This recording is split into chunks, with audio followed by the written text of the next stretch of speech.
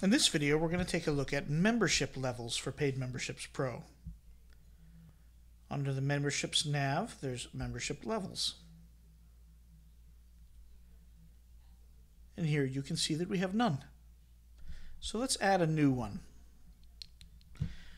Before we do that, let's think about what we're going to add.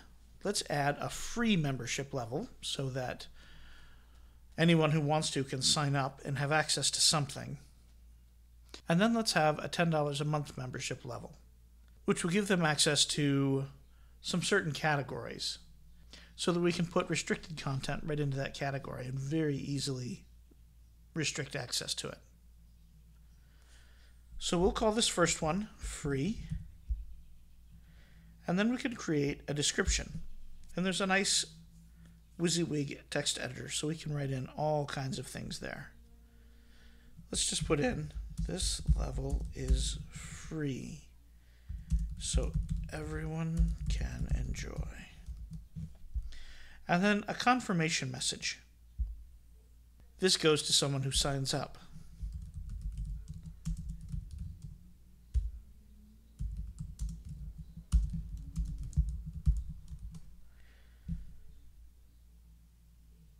And here we have a little bit of billing details.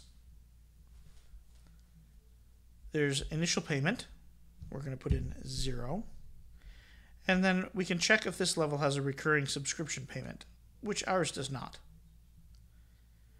We can optionally disable new signups and have a membership expiration. So we could say we're only accepting free memberships this month. If we do that, then we can choose how many days from now this will expire. And then there are content settings. So we're going to say uncategorized category is available to free members. And now we will save this level. Rather than click New, I'm actually going to click Copy. And you can see that it actually does copy the original. So let's put in 10 MO. This level is for the more discerning amongst us.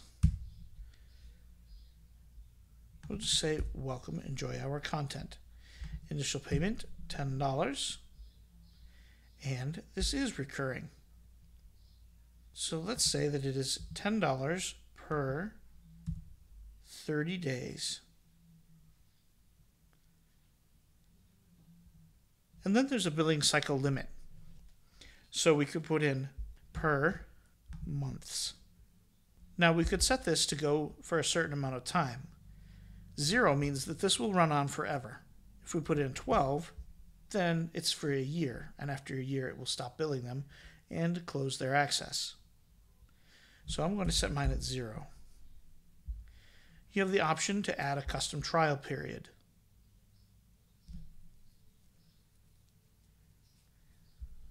So we could say that it's $5 for the first 3 payments.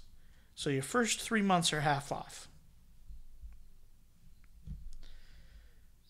We can choose to disable new signups, which we don't want to do right now.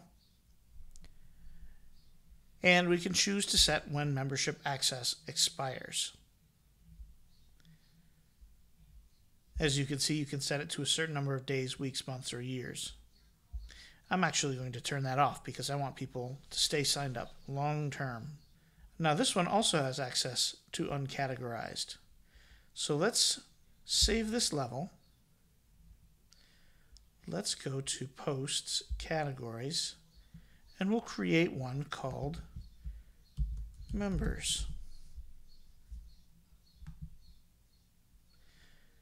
And then go back to Memberships, Membership Levels,